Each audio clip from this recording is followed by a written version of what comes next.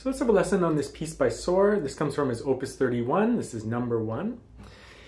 And if you have this piece in another book, just follow the lesson for free and pick up some tips about phrasing and approaching new pieces. But if you need the music, this is part of my Vol.2 Easy Classical Guitar Collection. And there's a link for that underneath the video. So this is a fairly straightforward piece musically. You have to bring out the melody. It's a very classical era piece, so very symmetrical, 8-bar phrases throughout the whole piece. So very straightforward in that regard. But there's some tricky right-hand fingering that you might want to observe. I mean, for the most part, you just want to alternate your right-hand fingers for the melody, use your thumb for the bass. So in that way, it's very simple. But I've made some suggestions, some definite suggestions in this particular case. So first thing you want to do is just play that melody on its own, making sure that you have really nice legato phrasing so it's very smooth and connected, and that you're easing into the phrase and easing out of it at the end of the phrase. So the melody is just the stems going up. And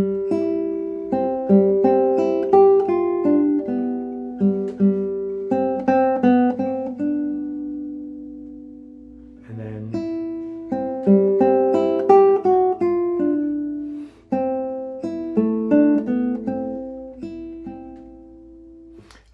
in bar 12 there, you could include those other notes, but they almost sound accompanimental. So, you know, you try to bring out something very simple when you bring out the melody.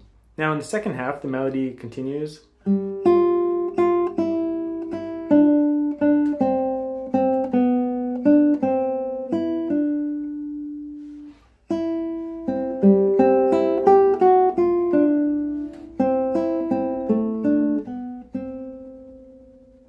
So once you feel like you kind of really know that melody, you've played it a few times, then you can add the other notes in, but try to keep that melody up at a high quality level. So the same quality as when you played it on its own. But let's just do a walkthrough of the piece, and I'll just talk as I go, and I'll discuss a couple of the fingerings as well. So a lot of the time in this piece, there's some pretty big jumps, so I'll use like P and I followed by an A finger, and then I just try to alternate afterwards. Sometimes throwing in too many A's can be too confusing, like you have to pay attention too much. So in this piece, when it's an arpeggio, like in bar 2 here, I will do I am A, but then you'll notice afterwards I just do I am alternation after that. M, I, M, I, M, I, M, I, M, I, and then I throw an A and put the accompaniment with the fingers. So for the most part, if it makes sense to do an arpeggio, I'll do P, I, M, A. But then afterwards, to make sure it's not too complicated, I'll just continue with I am alternation after that. So that's kind of how I'm approaching it. So let's go on from bar 9. Same phrase basically. Here, because I want to end up with a certain fingering, I use M. This is in bar 11. M, I, A, that way P and I play here, M, I, M, because I want to end up on bar 13 with P and M on those notes. So sometimes when you're fingering your music in the right hand, you have to choose where you want to arrive, because that bar 13 is really good with PM, followed by I, followed by PA. So you know that something is good for one bar, and then you backtrack through the piece, putting in your fingering until you find out how you can get into that good fingering.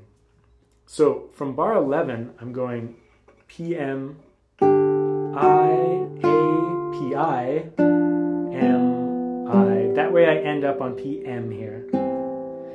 Now, that's a lot of like information, and of course is listed on the sheet music, so you can just follow the sheet music. But the thing you want to do is just to make sure if there's any places in the piece that require a specific fingering, you mark those in, and then you just backtrack a little bit and put some preparation fingering in, because if you want to start with PM somewhere, you can't use M on the note before that. So you write your PM on because that's your destination, and then you write the I finger just before to make sure that you don't use the wrong finger just before something important. And that's how I would generally approach fingering. You generally alternate, so you make sure you're not repeating fingers. And then you mark the specific spots and backtrack as needed to make sure that you can approach them properly. Just finishing that bar 13 off. I decided at the end there to go PA or PM or something. Another thumb, and then IA. That's the one place where the bass voice gets an I finger. And then I actually repeat IA again in the next bar. I think that kind of simplifies it there. You could use the thumb the whole time. And you could even then alternate a little bit. But it's just a little bit fast for so many thumbs in a row.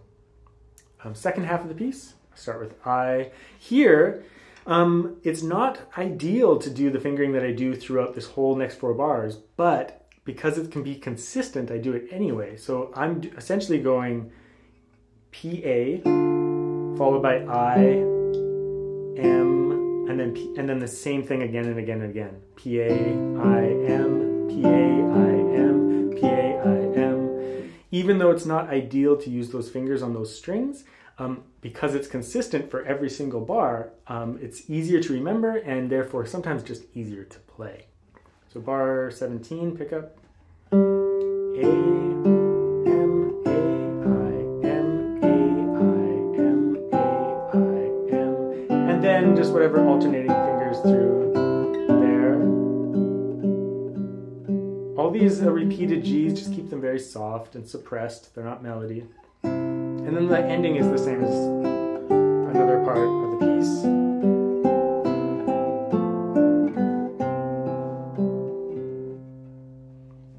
So overall a pretty easy piece, but there might be a couple parts where you definitely want to just like know what fingering you're going to use. I've written in quite a bit of right-hand fingering, so please, by all means, follow mine, especially if you're more on the beginner side. But if you come up with your own, just make sure you're alternating fingers. Besides that, just make sure you're phrasing it really beautifully and you're very smooth and legato the whole time. It's kind of part of what Sor is all about.